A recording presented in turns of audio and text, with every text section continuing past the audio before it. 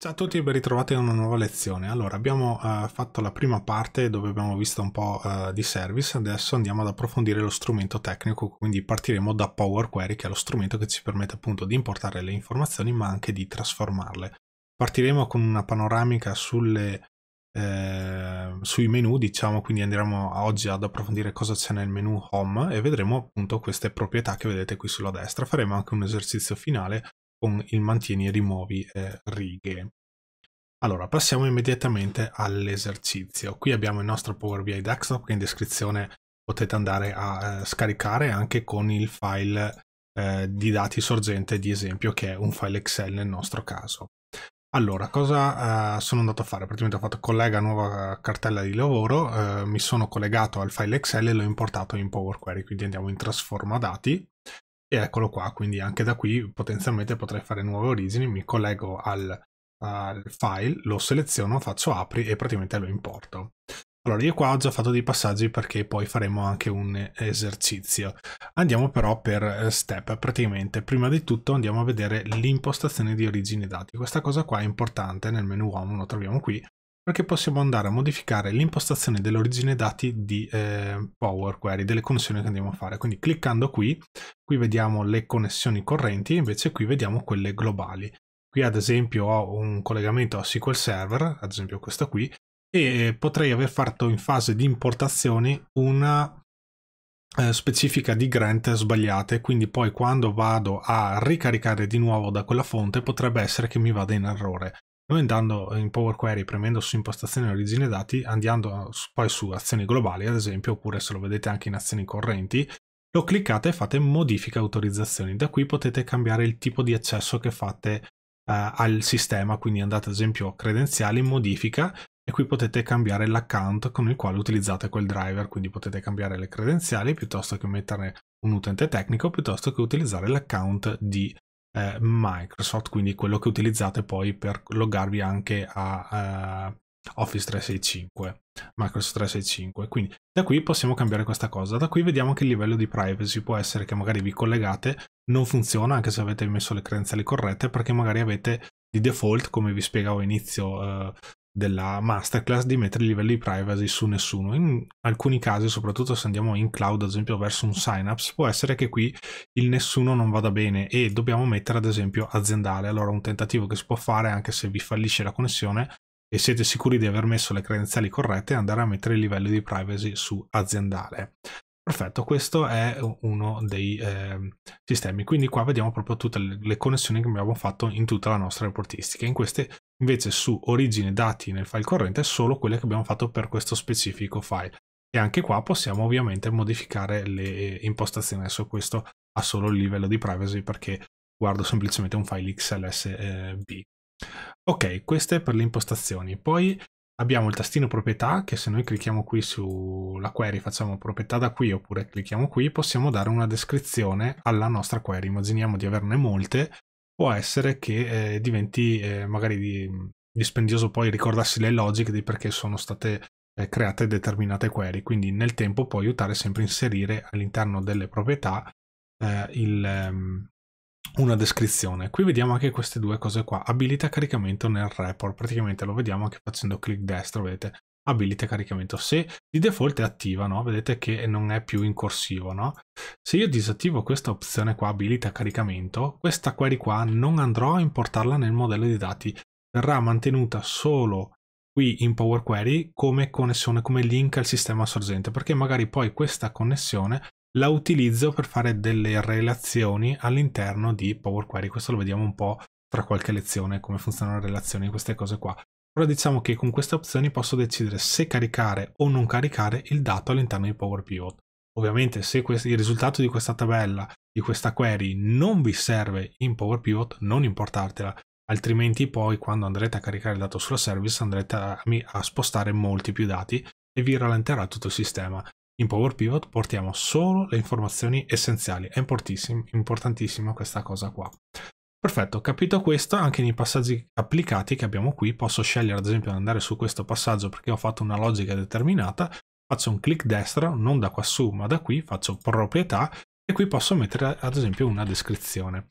Quando io qui do la descrizione, qui sulla destra compare un simbolino, quindi visivamente su ogni passaggio applicato dove ho applicato una descrizione compare questo simbolo. Se ci passo sopra vedete che compare il commento.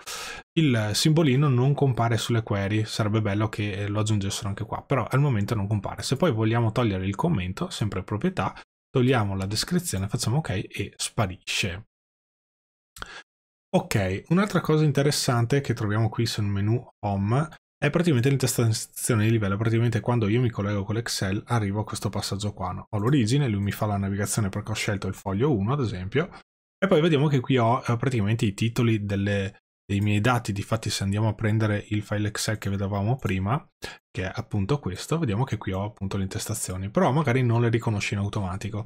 Allora qui nel menu Home c'è appunto questo bottoncino qua, usa la prima riga come intestazione, quindi cliccando qui si crea questo passaggio e mi alza praticamente la prima riga. Posso fare anche l'inverso perché posso dire usa l'intestazione come prima riga, che fa proprio l'opposto, prende i dati e li porta giù. Comunque tendenzialmente si usa il primo.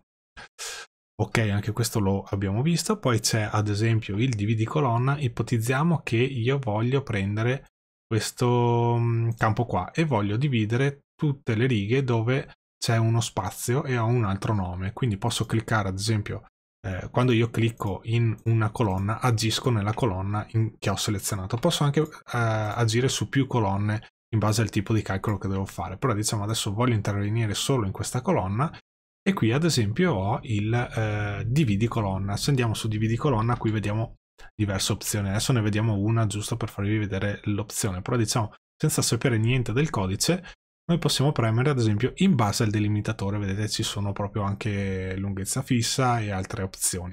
Se andiamo su in base al delimitatore, adesso qui mi dice di inserire un passaggio perché ne ho altri dopo, quindi se dico inserisci me lo inserisce praticamente qua in mezzo quando l'ho terminato. Ecco che lui già mi propone, perché ha già letto che praticamente qui ci sono degli spazi, ok? Quindi ha interpretato, mi ha suggerito, guarda, ti faccio la separazione del campo dove trovo uno spazio. Eventualmente io posso cambiarlo anche con qualcos'altro o mettere un personalizzato. Poi più avanti approfondiremo meglio questa cosa qui per gestire magari dei caratteri speciali. Poi diciamo che anche qui ci sono altre opzioni, quindi delimitatore più a sinistra, più a destra, ogni occorrenza, quindi se a ogni spazio mi crea praticamente una colonna nuova. E poi ci sono delle opzioni avanzate che può dire dividi in colonne piuttosto che in righe, e poi qua posso dettagliare quante colonne andare a creare, sempre in base alle opzioni che decido di andare a gestire. Comunque non apro le opzioni avanzate, faccio semplicemente un ok e lui praticamente mi cambia questa colonnina qui. Ok, e vedete che me ne ha create due, mi ha fatto città 1 e città 2. Poi potrei fare anche un doppio clic e potrei andare a rinominare il campo, ad esempio, creando un altro passaggio. Comunque vedete che dove c'era lo spazio mi ha creato l'informazione qui. Qui poi vediamo che ad esempio c'è un null e non è bello magari avere un null. Allora noi potremmo selezionare la colonna e dire guarda sostituisci i valori, faccio un bel inserisci e dove trovo il valore null, scriviamo proprio null fatto così, ci metti il bianco, non ci scrivo niente. Anche qua ci sono delle opzioni avanzate ma diciamo che tendenzialmente non si usano. E qui se andiamo a premere ok vediamo che poi i null praticamente spariscono perché vengono sostituiti. Tutto questo senza sapere il codice, perché poi PowerQuery qui scrive il linguaggio M per voi. Poi andando avanti con le lezioni lo approfondiremo un pochino per capire anche poi la potenzialità che c'è nell'andare a sfruttare un minimo di M. Anche perché considerate ogni passaggio che andate a creare, lui crea una query, quindi ipoteticamente si legge tutta la base dati ogni volta che fate un passaggio applicato.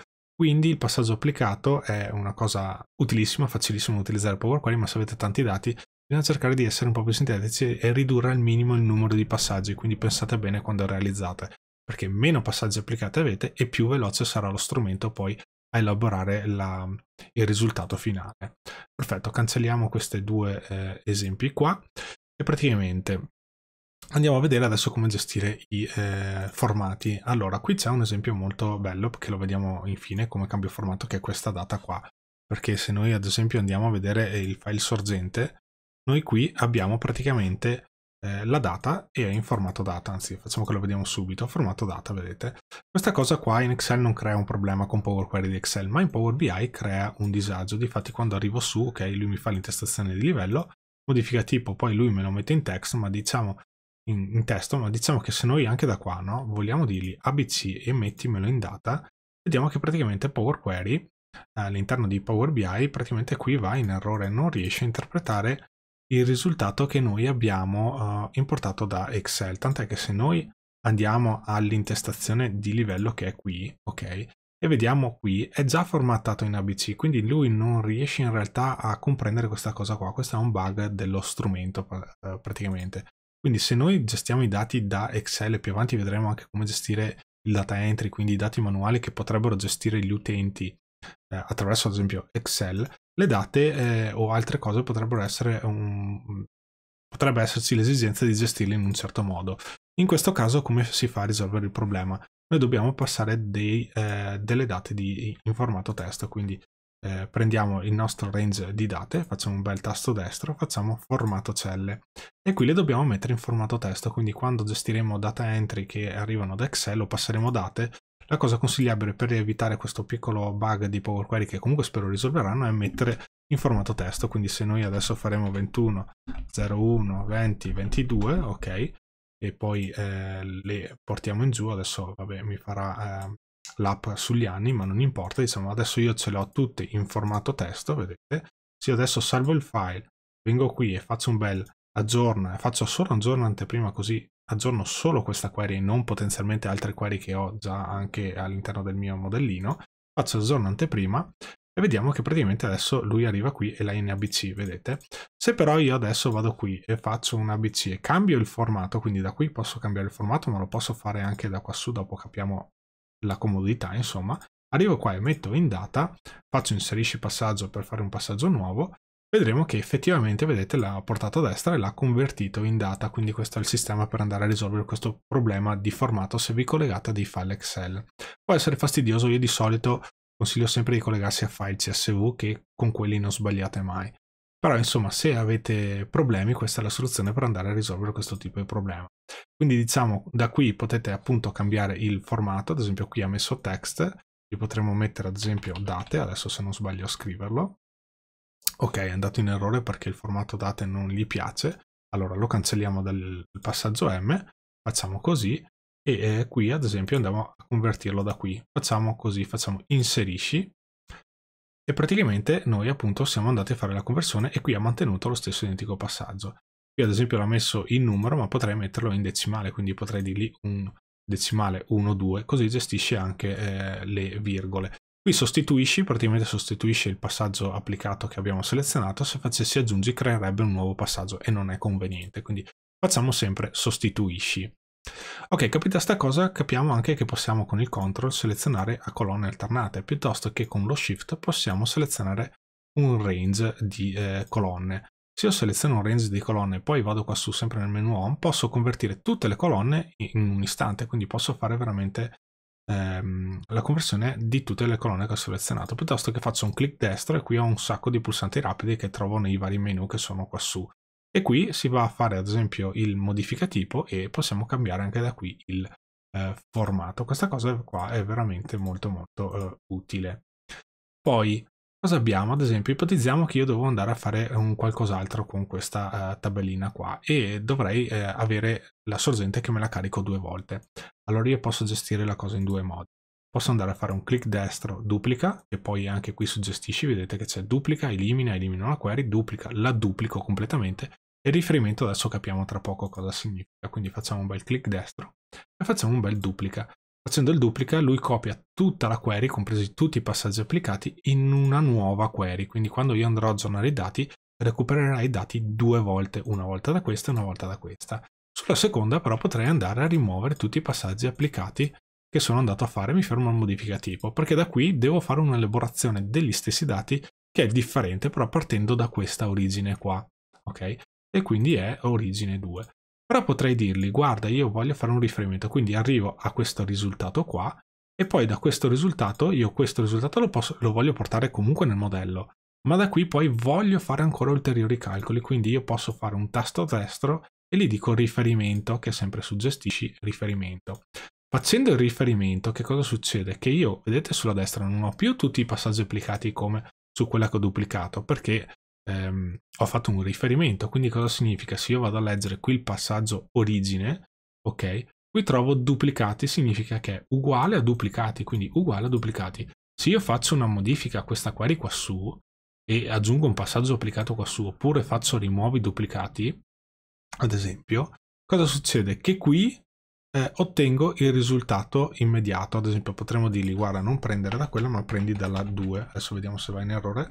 Sì, perché probabilmente bisogna fare col cancelletto, vedete, quando ci sono spazi da problemi, quindi eventualmente se ci sono spazi o caratteri strani, cancelletto, aperte virgolette, scrivete il nome della query e poi premete invio. Vedete che lui parte sempre dal passaggio finale. Se io gli dico filtra appunto agordo, ok, qui ho fatto una modifica e quindi questa recepisce l'ultima modifica e da qui posso andare a fare calcoli differenti. Questa è anche una cosa utile da utilizzare, quindi magari non andate a recuperare tutti i dati e vi fate n passaggi per fare calcoli differenti, fate semplicemente un riferimento. Adesso facciamo un elimina, che così togliamo un po' di cose. Ok, poi cosa c'è di interessante? Praticamente c'è questa parte qua molto interessante, che è il mantieni righe e il rimuovi righe. Difatti adesso facciamo questo piccolo eserciziettino qua. Poi la parte di query la vediamo più avanti in una lezione specifica. Allora, ad esempio qui io ho fatto la navigazione, intestazione e il modifica tipo, abbiamo detto. Poi selezionando delle colonne con il CTRL o con lo SHIFT, ho premuto il tasto cancel e ho creato questo passaggio mantenendo solo la colonna prodotto, dove vedete che ho diverse ripetizioni.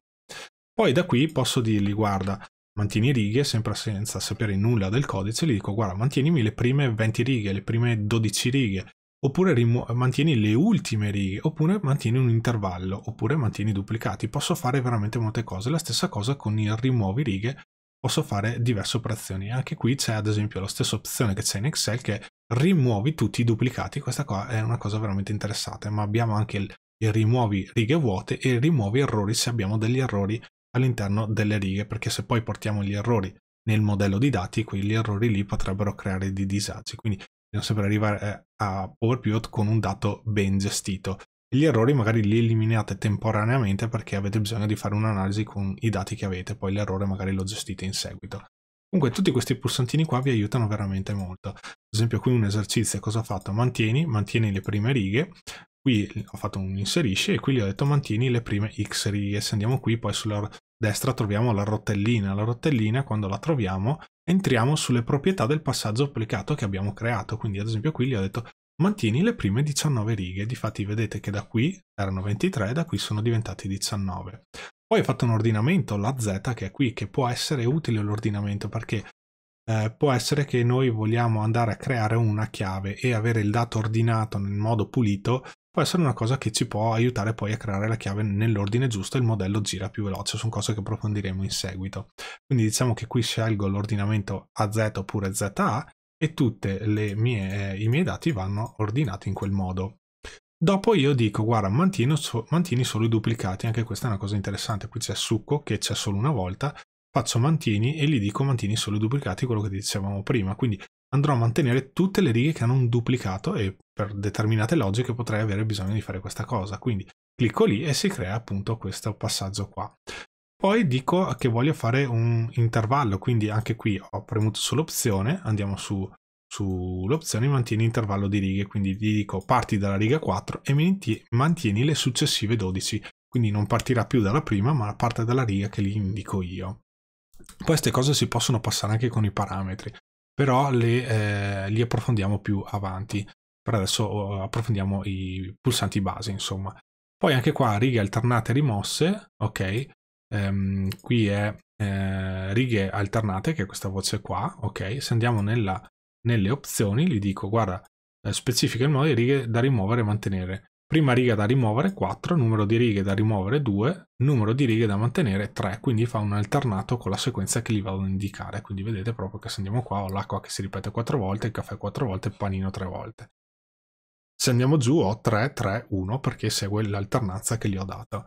Poi niente, c'è quello che vi accennavo prima, rimuovo i duplicati di Excel, andiamo giù e andiamo ad avere i nostri valori univoci. Questo è molto interessante perché se non abbiamo le chiavi di default all'interno delle nostre tabelline, lo capiremo poi quando passeremo alla parte di modellazione, questo ci può aiutare veramente molto per andare a creare degli indici, delle chiavi anche per andare a fare comunicare le tabelle nel modello di dati, quindi è un'opzione che sarà probabilmente utilizzata in qualche esempio che faremo nelle lezioni future. Bene, anche con questa lezione è tutto. Come sempre, se volete avere accesso al download di queste risorse, pensate magari a stipulare l'abbonamento, così mi aiuterete a sostenere il canale. Sapete che per le risorse ci vuole il grado studente o maggiore. E eventualmente, se volete supportarmi in altro modo, in descrizione trovate comunque gli altri sistemi per andare a supportare tutto quello che sto facendo per voi. Vi ringrazio molto per avermi seguito e ci vediamo alla prossima lezione. A presto, ciao!